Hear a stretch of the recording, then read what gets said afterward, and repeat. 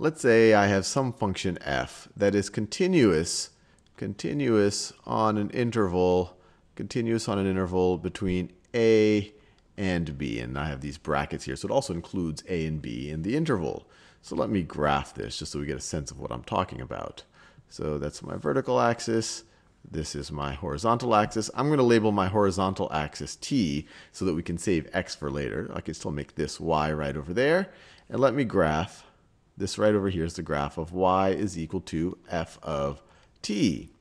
Now, our lower endpoint is a, so that's a right over there. Our upper boundary is b. Let me make that clear. And actually, just to show that we're including that endpoint, let me make them bold lines, filled in lines. So lower boundary A, upper boundary B. We're just saying, and I've drawn it this way, that f is continuous on that. Now, let's define some new function. That's the area under the curve between A and some point that's in our interval. Let me pick this right over here, x. So let's define some new function to capture the area under the curve between a and x. Well, how do we denote the area under the curve between two endpoints? Well, we just use our definite integral. That's our Riemann integral. It's really that right now, before we come up with the conclusion of this video, it really just represents the area under the curve between two endpoints. So this right over here, we can say is the definite integral from a to x, I should say, from a to x of f of t dt. Now this right over here is going to be a function of x, and let me make it clear, where x is in the interval between a and b. This thing right over here is going to be another function of x. This value is going to depend on what x we actually choose. So let's define this as a function of x. So I'm going to say that this is equal to uppercase f of x. So all fair and good. Uppercase f of x is a function. If you give me an x value that's between a and b, it'll tell you the area under lowercase f of t between a and x. Now the cool part, the fundamental theorem of calculus. The fundamental theorem of calculus tells us, and let me write this down because this is a big deal. Fundamental theorem, that's not an abbreviation, theorem of calculus tells us that if we were to take the derivative of our capital F, so the derivative, let me make sure I have enough space here. So if I were to take the derivative of capital F with respect to x, which is the same thing as taking the derivative of this with respect to x, which is equal to the derivative of all of this business. Let me copy this. So copy and then paste, which is the same thing. I've defined capital F as this stuff. So if I'm taking the derivative of the left-hand side, this is the same thing as taking the derivative of the right-hand side. The fundamental theorem of calculus tells us that this is going to be equal to,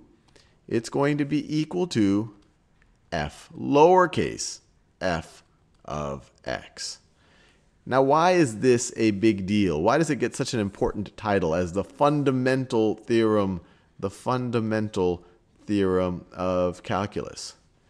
Well, it tells us that for any continuous function f, if I define a function that is the area under the curve between a and x right over here, that the derivative of that function is going to be f. So let me make it clear. Every continuous function, every continuous f has an antiderivative,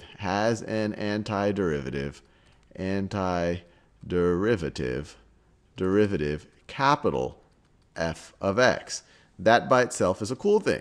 But the other really cool thing, or I guess these are somewhat related, is remember, coming into this, all we did, we just viewed the definite integral as symbolizing as the area under the curve between 2 points. That's where that Riemann definition of integration comes from. But now we see a connection between that and derivatives. When you're taking the definite integral, one way of thinking, especially if you're taking a definite integral between a lower boundary and an x, one way to think about it is you're essentially taking an antiderivative. So we now see a connection connection. And this was why it is the fundamental theorem of calculus. It connects differential calculus and integral calculus. Connection between derivatives, and, or maybe I should say antiderivatives, derivatives, and integration, which before this video we just viewed integration as area under curve. Now that we see it has a connection to derivatives.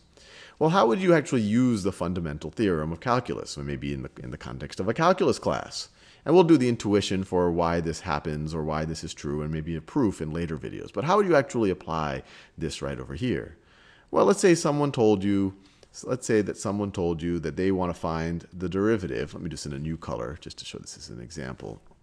Let's say someone wanted to find the derivative with respect to x of the integral from, I don't know, I'll pick some random number here. So pi to x of, I'll put something crazy here, cosine squared of t over the natural log of t minus the square root of t dt. So they want you to take the derivative with respect to x of this crazy thing. Remember, this thing, this thing in the parentheses is a function of x. Its value, it's going to have a value that is dependent on x. You give it a different x, it's going to have a different value. So what's the derivative of this with respect to x? Well, the fundamental theorem of calculus, it tells us it can be very simple. We essentially, and you can even pattern match up here, and we'll get more intuition of why this is true in future videos, but essentially everywhere where you see this right over here is an f of t, everywhere you see a t, replace it with an x and it becomes an f of x. So this is going to be equal to cosine squared of x over the natural log of x minus the square root of x. You take the derivative of the indefinite integral where the upper boundary is x right over here. It just becomes whatever you were taking the integral of, that as a function, instead of t, that is now a function of x. So it can really simplify sometimes taking a derivative, and sometimes you'll see on exams these trick problems where you have this really hairy thing that you need to take a definite integral of and then take the derivative, and you just have to remember the fundamental theorem of calculus, the thing that ties it all together, connects derivatives and integration, that you can just simplify it by realizing that this is just going to be, instead of a function of f of lowercase f of t, it's going to be lowercase f of x. Let me make it clear. In this example right over here, this right over here was lowercase f of t, and now it became lowercase f of x. This right over here was our a. And notice, it doesn't matter what the lower boundary of a actually is. You don't have anything on the right-hand side that is in some way dependent on a. Anyway, hope you enjoyed that. In the next few videos, we'll think about the intuition and do more examples making use of the fundamental theorem of calculus.